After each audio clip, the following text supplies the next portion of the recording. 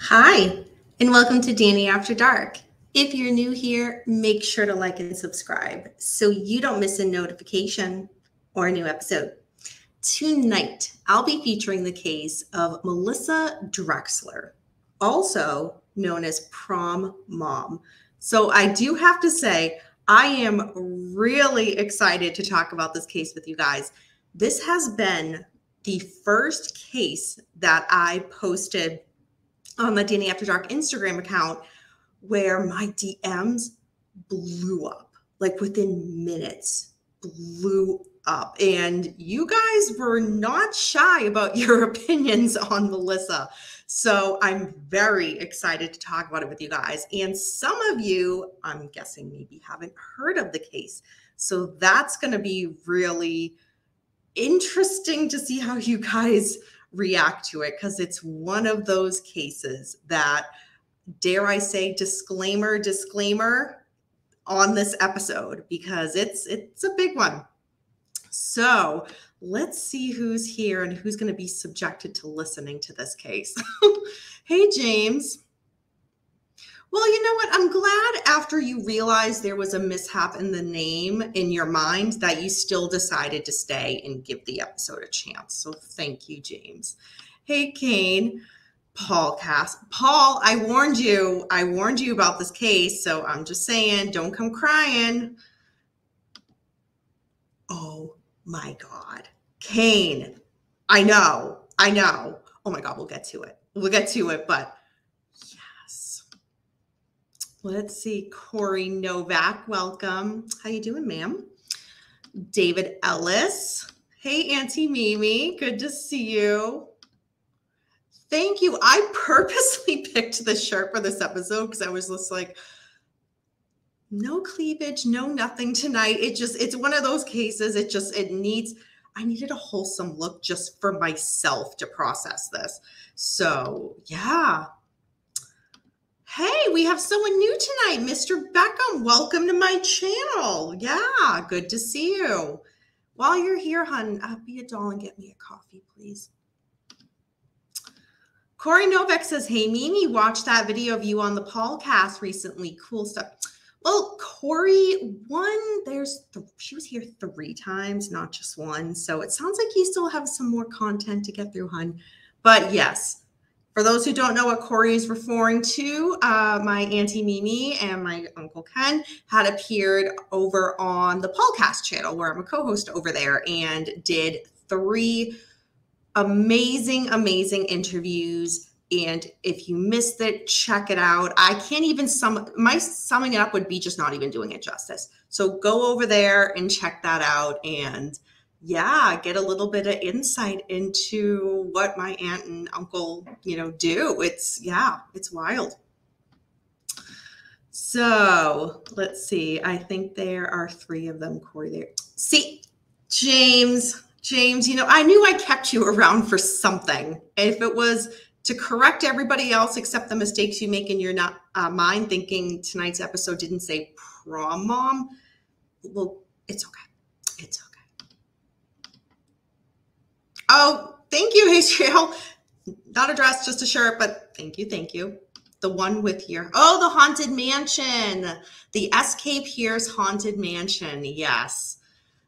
When Mr. Beckham comes out to visit, we're going up to the Haunted Mansion. So yeah, for anybody who's in Massachusetts, head over to the SK Pierce Haunted Mansion in Gardner, Massachusetts to see all the hard work that's there. And it is haunted. So yeah, check it out. And it is very, there's quite a list from what Auntie Amy was saying about people wanting to reserve to stay there. What was it like, Mimi? Like a 2-year waiting list or something for people who wanted to stay the night, which is wild. Let's see. One of my first ever lives here was a Mimi episode. James, I didn't know that. That's, oh my God, I love that. James, I love that. Hey, Firefly, good to see you. I'm kind of putting off the inevitable of talking about this case with you guys. I kind of went back and forth on should I cover this? Should I not? But I really wanted to cover it. So Yeah. And it's like I knew quite a bit about the case, but when you deep dive into like the little details of a case, it's always just that much more gut wrenching. So again, disclaimer on this episode, I've done my part. Paul cast leave, please leave because you're not going to like it. So yeah. Yes, I have been to the Lizzie Borden house.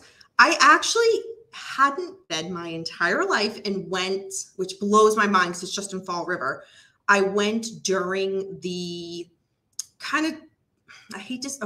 when I say tail end of the pandemic, I feel like that's different for everywhere in not only just the States, but the world. But when things started to reopen again with the pandemic, I went, and you still had to wear a mask, which was fine. You could take as many pictures as you wanted. You just couldn't take video, which I was kind of bummed because some people had asked me, please take video, and I couldn't. But it was really cool. To be where the crimes happened and to like stand in those spots was very surreal. And it's one of those, everybody has heard of Lizzie Borden, but like everything that's just like when face value is just like bullshit. So you have to actually like research the case, and then you hear, oh no, she was actually acquitted. Oh no, she actually lived the rest of her life in Fall River and grew old there. And like, it's just, there's so much more that when you think of the rhyme and all that, people don't think of that. And I'm not just saying it just to you, Kane, because there's just so much about that case. But if anybody lives in Massachusetts or is coming to visit, Fall River is a bit out of the way, but it's certainly worth a visit. And you can actually stay over there. I wanted to stay over there, but it didn't work out. But I was so ready to stay over because I wanted to see if anything would happen, if I could hear something, but no, didn't happen. But there's a really cute black cat that lives on the property. So of course, like right away, I was just like, okay, yeah, I'm here for the Lizzie Borden house. But oh my God, there's a cat.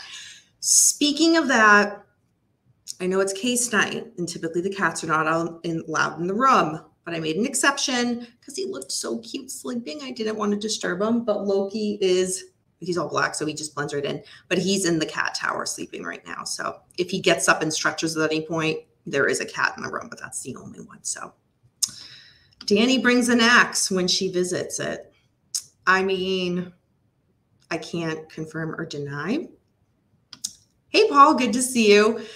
Okay, all right, we're over 7 minutes in. We got to get to it. This is a bit of a shorter case because you'll see why.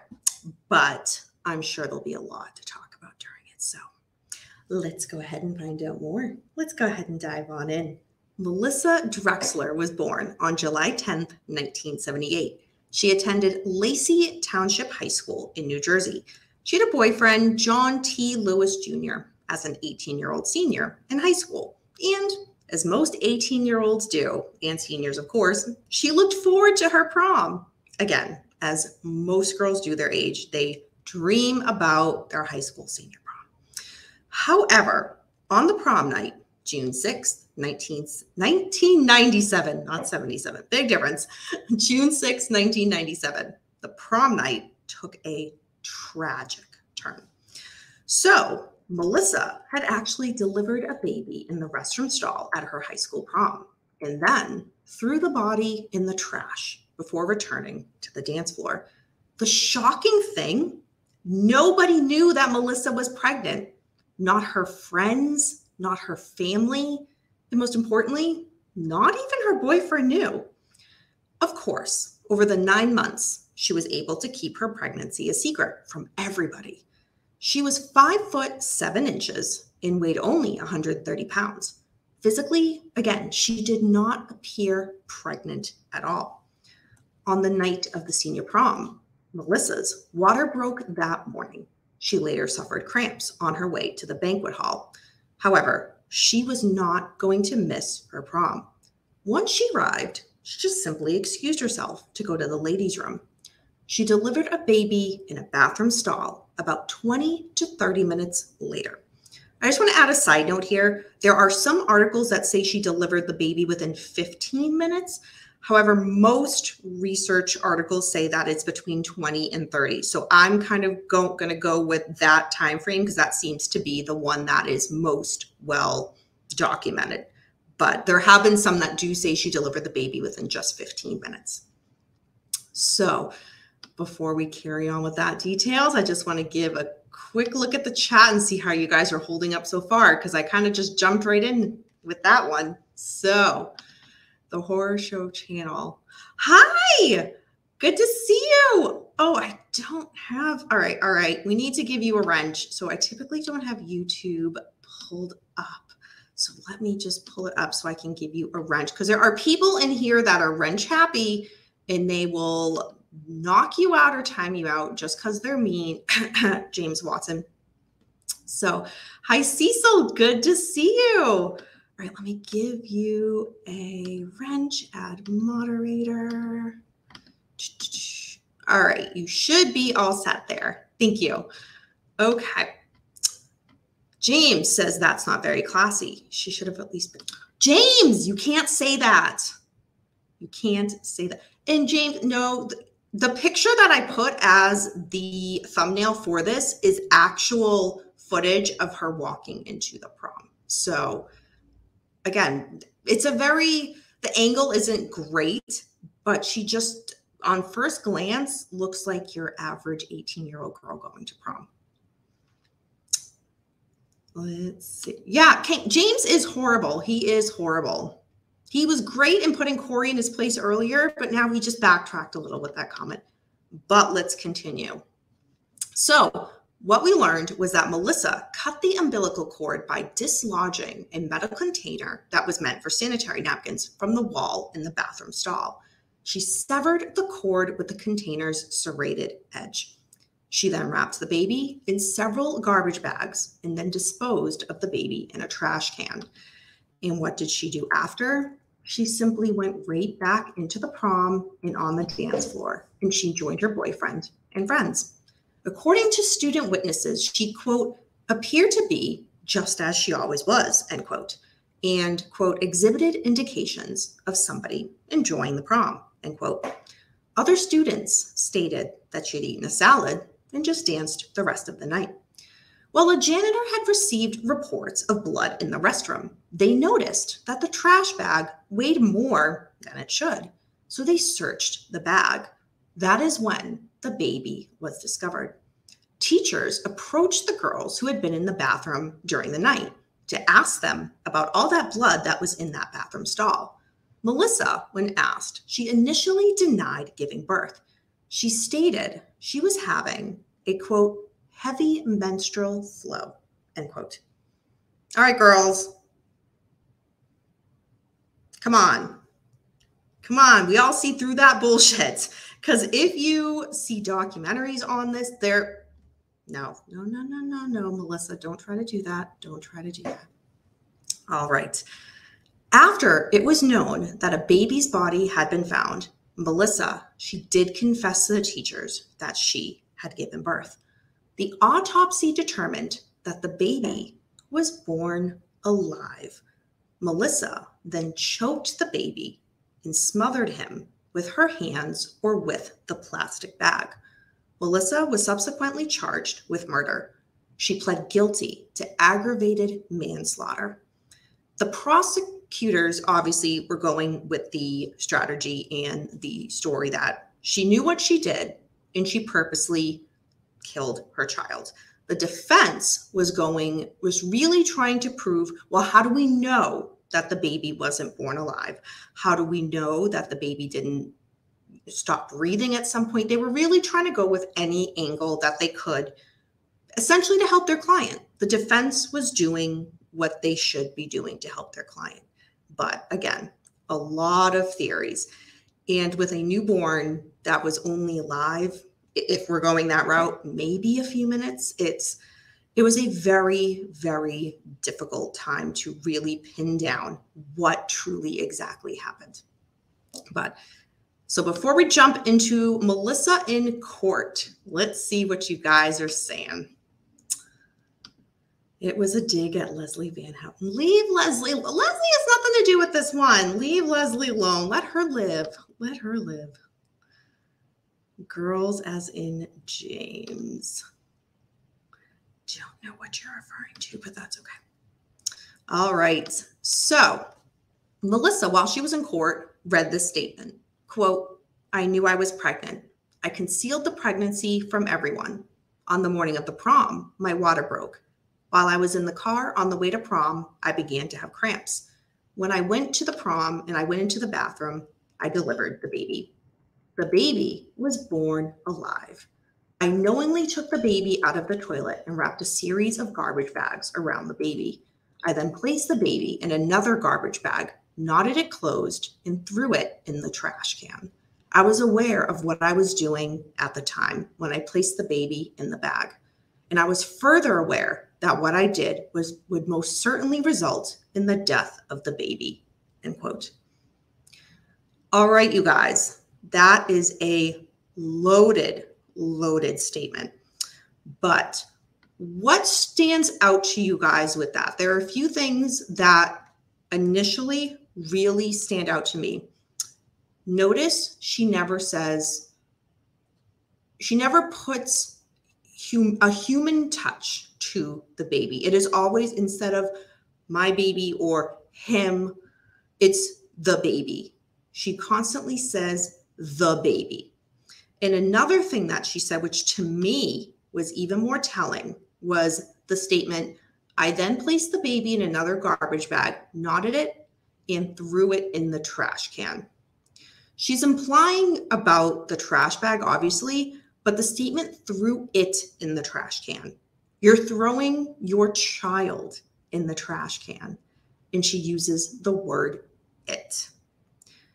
That whole statement, there's so much distance between what she's admitting, but there's such a level of space between herself and the reality of what happened. The words, again, this was a prepared statement. This was not something that she just came up with on the fly. So she had time to prepare this, and she would have had the time to put a human touch to it, and she didn't. And that says so much. We could analyze that all day, but that's what I took from it, was just the real disconnect, the really big disconnect between herself and the baby. Literally her saying over and over again, the baby. Wild. Paul says, what a sad case. Absolutely. We're not done though. We are not done. We're getting there, but yeah. Kane says, yes, sad. Yeah. Wow. Awful. Mm-hmm. Indeed. Yep. Yes, ma'am. Was there any idea what she would have done if she hadn't given? No, James, there isn't. There isn't. There was nothing that I read. And if you think about it, would you even believe what the answer would have been? Because it's so easy. Anybody could just say, well, yeah, I would have done this or I would have done that. And think about it. This was 1997. So this wasn't, for example, 50, 60 years ago, where times were so much different. Back then, and there's so many resources where she could have turned to surrender, and she chose not to. And that speaks volumes. It really, really does. But no, technically, I don't have that answer. I wonder how she treated her dolls as a child. That's an interesting question. There was not a lot that I could find kind of pre-prom, but then again, she was so young. It's not like we're talking about somebody who, and that makes sense, right? We're not talking about somebody who was, say, in their 50s or 60s by the time these acts were committed or brought to life, where there was a whole life to look through. She just was a school kid. But there was nothing that I saw indicating any level of violence towards inanimate objects, towards animals, other people, classmates, etc. There was nothing that I could find of that. Star Trekker. I have not seen you in some time, Star Trekker. So good to see you. For that answer, stay tuned for when I do cover the case of Ted Bundy. I actually expect you to be front and center watching when I do get to covering that case. But I hope you're doing good, Tracker. Good to see you. Hopefully she didn't treat her dolls like the little girls at the beginning of the Barbie movie. Oh my, I was waiting right when you first said that. I was like, someone's going to bring up Barbie. And of course it was you. I actually saw the Barbie movie. I jumped on the bandwagon. I'm not going to lie. Had no plans to, and then it just kind of fell into place, and that's what life is, right? All right. So where we left off in the case was Melissa gave her statement about, quote, the baby, end quote. Having trouble on my end here. In regards to what, Kane, I do have YouTube pulled up like another screen, and I don't see that on blurry or anything. So maybe it might be your connection. I'm not sure. But anybody out, let me know. Put it in the chat if you're having problems as well with the stream. All right. So Melissa, again, she admitted guilt. Let's just pull that up. Yes. So she pled guilty to aggravated manslaughter. She read her statement. So on October 29th, 1998, she was sentenced to 15 years in prison. This was the maximum penalty that the judge could give. November 26, 2001, Melissa was released on parole. So 3 years later, she was sentenced to 15. She was released 3 years later. She ended up serving, again, just a little over the 3-year mark. She went back home to live with her parents. She was noted to be a model prisoner and took fashion courses while in prison with the hopes of working in the industry. Well, where's Melissa Drexler today? She is now married and a mother of 2 children. That is the case of Melissa Drexler, also known as Prom Mom. So, what do you guys think about this case? What are your opinions on this case? Y'all certainly had a ton, because when I posted what the subject was, the case I was covering, you guys blew up my DMs, which has never happened quite like this. So what do you guys think? I will say that I don't typically, during the case, when I put the notes together, I don't ever mention that when cases are cited in kind of pop culture, in the media. This case was actually, someone actually mentioned it to me today. Wasn't that the case that was on, such and such a program? And I'm like, yeah, that was the case. So if you know, again, you can easily, I hate Wikipedia, but you could always go there and it will tell you what show that this was referenced in. And it was done, I know it was meant to be comical, but I think it was extremely distasteful. But yeah, that should be that of kind of where it's referenced in pop culture, like so many cases are, and I hate that. But yeah, the ending of this case, you can look up what she looks like now. And yeah, she's, according to her social media, which you can find, she is hoping for a 3rd child. So yeah, very interesting. Very interesting. And I know people will have a lot of opinions on that because it's not exactly similar to the Ken and Barbie case. Oh God, of course, referencing now after the Barbie movie came out. But person that I'm referencing is Karla Homolka.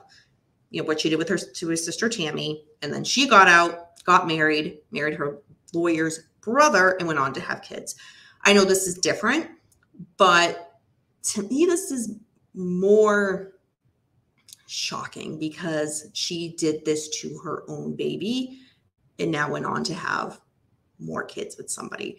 And I know a huge part of what society would think now is, I feel like it's very split. Some people think that's awful. She shouldn't have her own, she has kids now. Think of what she did to her first. And then there'll be a whole other slew of people that say she was 18. She was a kid herself. She made a bad choice. She's allowed to grow. rehabilitate, as our prison system has tried to explain that we do over and over, and let her move on and grow in life. So I see both sides of the token, but when you first hear that, it's a little shocking because of what we know happened. And she admitted what happened. So let's see what you guys say. What a twist at the end. Absolutely. Absolutely. She should have had to have her tubes tied as part of her parole. You know, James, you're clearly from another country by saying that. And I know you mean it as a joke, but I get the reference that you're saying in that. It's heartbreaking. It's heartbreaking. That's what it is. Let's see. Ouch. Well said. Well said. It's a disorder where they feel that nothing is real, like they're in a dream. I forget what it's called.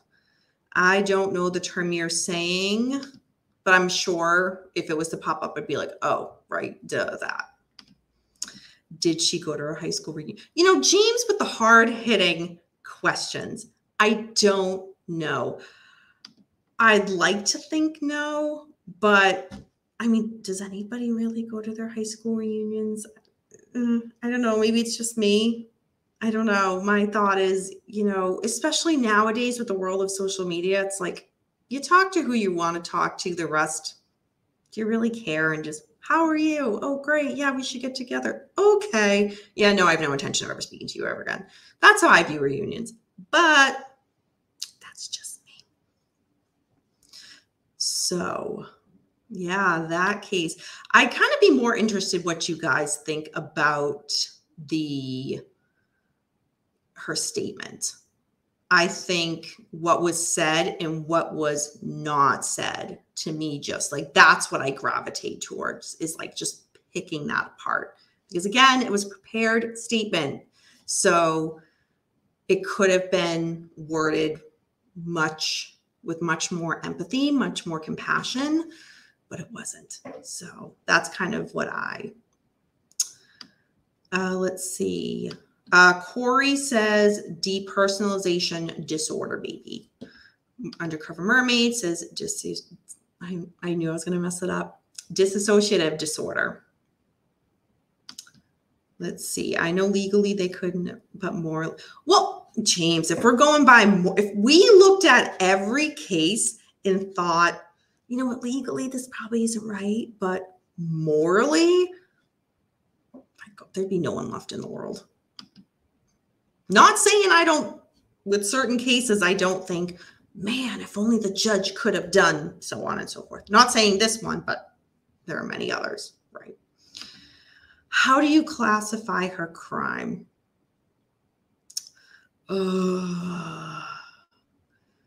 That's so tough, because who made the question earlier? And I said that it wasn't necessarily, you know, it's one of those after the fact. Had it been a different day that she went into labor, would that have made the difference? Again, we can't do the what ifs. So with that being said, if I was to play that game, I really think the outcome would not have been that different. I don't think she would have. I think she purposely tried to conceal this in every way, shape, or form to everybody in her life. And I don't think in her mind, if she had went to like a, you know, fire station to drop off the child, a hospital, you know, some type of agency where she could have surrendered even for adoption. She was so young. And I know people can argue 18 is a legal adult, and they're right. But 18, you know, when you're that age, you think you're on top of the world. But looking back, it's like, you know, 18, you're still a child. You're still a child. And I don't think she had the wherewithal to I don't think she fully thought what the long-term repercussions of this. I think she thought she wouldn't get caught. I really think she wouldn't have gotten caught. Think of Okay. I don't have kids myself, so okay, disclaimer. I know when babies are born, they can weigh, the weight of the baby can be totally different. It could be, only 6 or 7 pounds, or it could be a larger baby, maybe 10, 11, 10 or more pounds. I don't know the weight of the baby. That was not said in any of the research that I did. So I just wonder what something tipped off, obviously, the weight of the bag. But then again, at a function, it really should only be paper towels and some other girl stuff. But imagine if the custodians did not stop to make that next step of, this is a little heavy. They could have just cleaned up and moved on. If they did, no one would have known. And that is what's so tragic in all of this, is all it took was somebody to just question, something's not right here, and make that next step. And that is so beyond commendable, because we see so many cases where someone questions something and they either try to rationalize it in their head, or don't want to make that next step and just, let's just keep moving forward. The fact that the custodian thought enough to say, something's not right here, let me examine. Holy shit. Yeah. Long story short, I still don't even think I answered your question, Azriel. It's hard. I think I'm torn. I'm torn between her making it, I know this isn't the right term, but like a crime of opportunity, where it happened in this moment, so she took the only option that she saw, versus if she gave birth 2 days later and she was somewhere else. I don't know. And the sad thing is, there was no research that I found where she had any other plan of anything. It was, yes, I knew I was pregnant. Yes, I concealed it from from everybody. But then what? What was your plan? So with her not saying there was a plan, I do and this is just speculation, this is just conjecture, my own thoughts on this, I think the outcome would have been the same regardless of wherever she was, whatever situation she was in. I think she really was going to hide this any way that she could, which is just tragic, because this was 97. This was 1997. There would have been so many opportunities to surrender the child, but she chose not to. Let's see. That's a good option. Better than what she did.